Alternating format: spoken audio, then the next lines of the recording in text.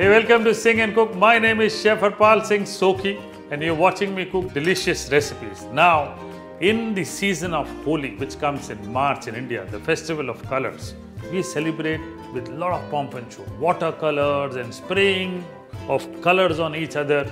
At the same time, there are a group of ladies in the kitchen.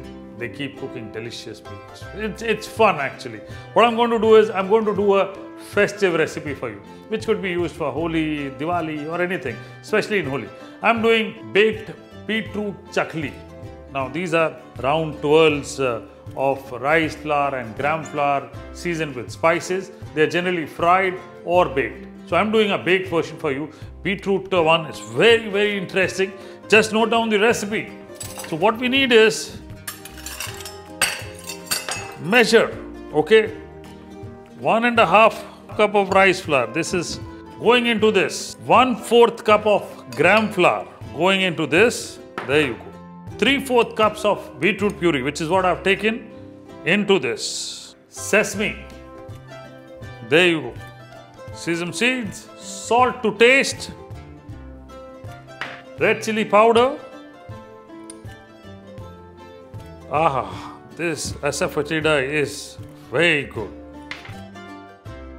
And butter, about 2 tablespoons. So as you note down everything, I'm going to make a little stiff dough. Now I'm not going to add water at this point of time. I'm going to first mix up everything. I put my oven to preheat.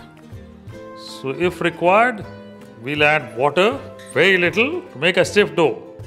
The dough is not very hard, is not very soft also. I will just add a little bit of oil. You know, twirls, the rice flour twirls, chakli, this mixture of mine. So it shouldn't be actually very hard also, because then you will not get a perfect round and you need to keep kneading every time. So it should be enough that you don't put too much. It should be soft enough that you don't put too much pressure, and as you rotate around, it should not break. So that's it.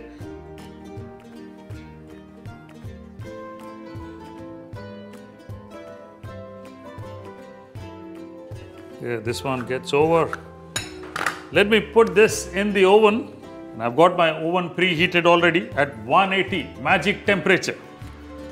Roughly for about 18 to 20 minutes is what they should get cooked in.